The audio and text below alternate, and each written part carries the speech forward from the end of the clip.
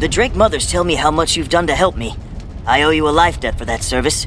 Though I can't leave Dragonspyre, I will always be your friend and ally. Unfortunately, time is short and you have much to do. I will take you where you must go. Hop on my back. You mount the Drake. With a leathery snap, it spreads its wings and takes flight.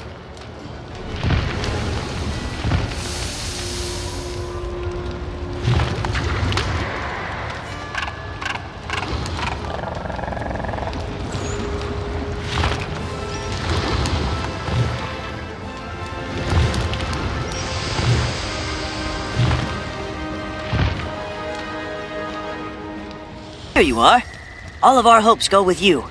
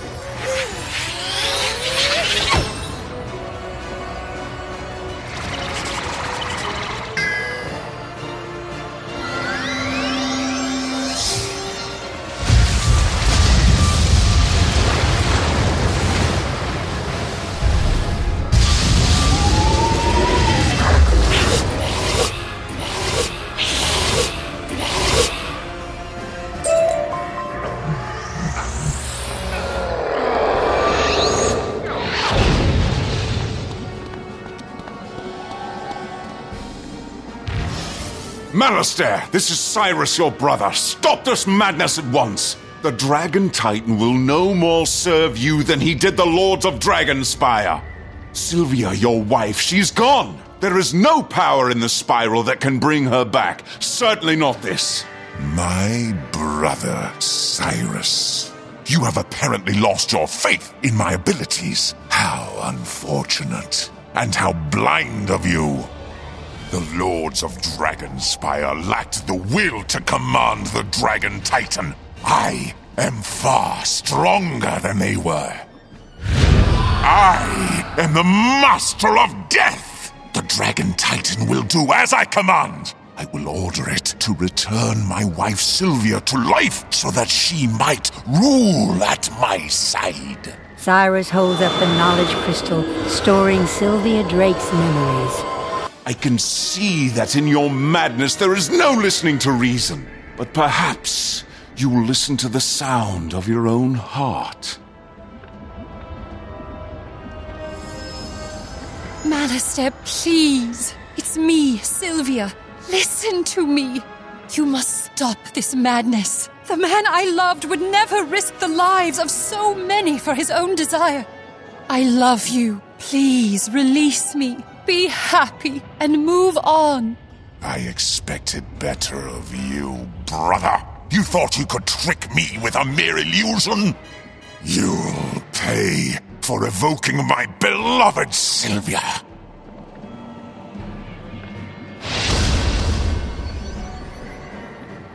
Now for my great work, the summoning of the Dragon Titan! Stand aside, young wizard. You cannot hope to stop me.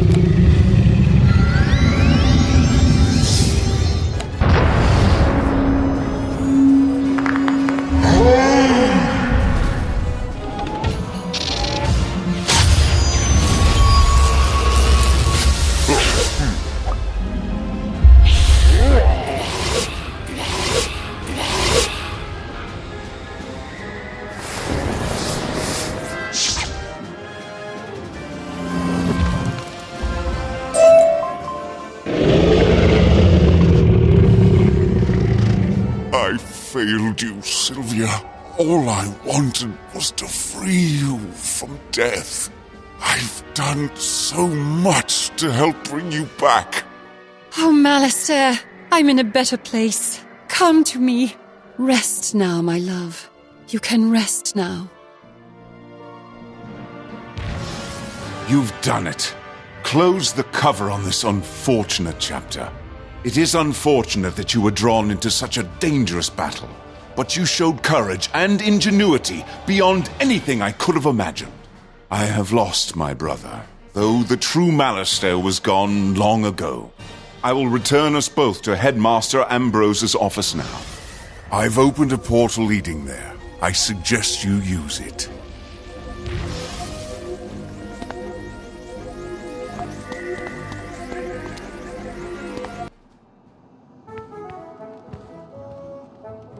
Bravo, bravo, young wizard. Because you stopped Malastare, you've saved every world upon the spiral. The headmaster looks at you with a twinkle in his eyes. I remember when you first enrolled at Ravenwood. I thought I saw something special in you. I apologize for the actions of my brother Malastare. With your help, I have released Sylvia's spirit and have done my best to set things right. And I admit that I should have trusted your instincts about the young wizard, Ambrose. Though off to a rough start, the wizard has become a truly remarkable student. Ah, indeed. Now, how about heading back to our classes? I'm certain we can all use a break from adventure. Exciting news! Oh, exciting news indeed! Professor Baelstrom's efforts to enter the door to Celestia have met with success. Baelstrom has repaired Celestia's spiral key. Now we can go to that strange, star-lost world and learn of its fate. Here you go. For obvious reasons, you have more than earned this. Headmaster Ambrose hands you a spiral key carved with astronomic symbols. Oh, yes. There's a distress call from the Spiral Geographic Society trapped on Celestia. Do see if you can help them out.